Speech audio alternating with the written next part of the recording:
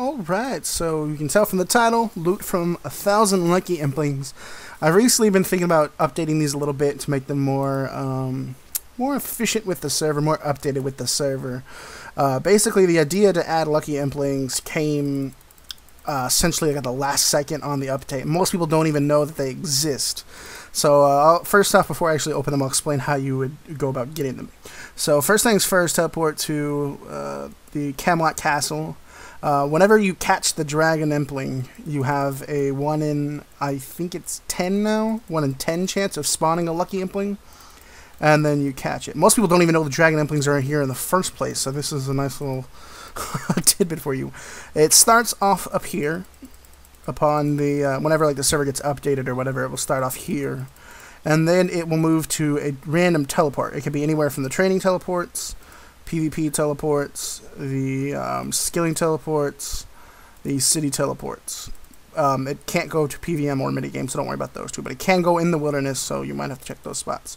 Let me spawn a net and whatnot. Alright, so you need, I believe, 90 to catch the Lucky Impling, 83 to catch Dragon. So you catch your Dragon Impling, and then you would have a 1 in 10 chance of a Lucky Impling spawning right there. The main loot from the Lucky Implings is the Ranger Boots. Ranger Boots are actually pretty, probably should do 14. Are pretty rare on the server. Not too many people have them, so maybe this video will help encourage people to go hunt these things down. And again, following the feedback from this video, we'll see if any changes need to be made or if they're you know, fine. So I'll put up a couple on camera, and then we'll just zoom through. So not bad so far, clues. I should definitely add the new pages. There's newer pages now, so... Oh, I forgot you're going to get these Impling jars, but it should still be fine with 14. Holy Sandals, not bad. Open up a couple more, and then I'll just show off the final loots. Oh, Ranger Boots. See, that's not really... I mean, the rates on it, I think from what if I remember correctly, it's like around 1 in 50. So it's not bad. I think you definitely need to add the new pages. I'm thinking about updating the items, sort of to include more just diverse things, because I think I think we're probably gonna get a lot of duplicates, but that's fine. Like I said, this idea came together like in 20 minutes. The code worked out, everything worked out perfectly. I didn't have to test it much or anything like that.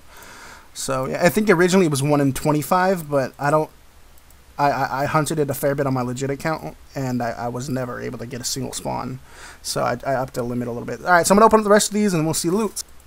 Alright, so we have the loot from 1,000 Lucky Implings. So, if you notice, we only lost about 70 jars, so the chance you have of losing a jar is really not that high. If you're wondering where these 2 mystery boxes came from, apparently you can actually get the mystery boxes while looting jars, not just catching Implings. I don't know if one of those messages will still show up.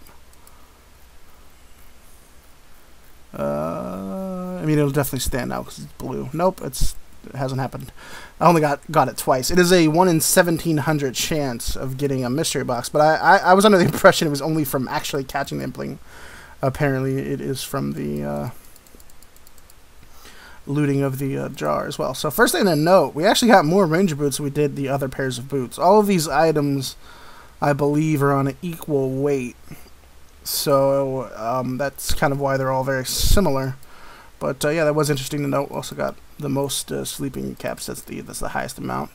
Tons of pages. I thought all pages were in it, but apparently just Zammy. So that's fun. Master clues are in here, and I got 58 of those, more than any other clue. So that's pretty interesting.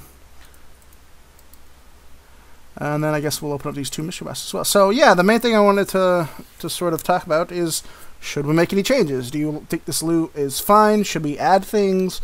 Remove things? I think just simple stuff like adding the rest of the pages, maybe adding more useful clue items, some that go in those sets and whatnot. Any changes I make in terms of adding new items would make Ranger Boots more rare. So let me know what you think about all of that. Thanks for watching. Hope you guys enjoyed, and see you tomorrow.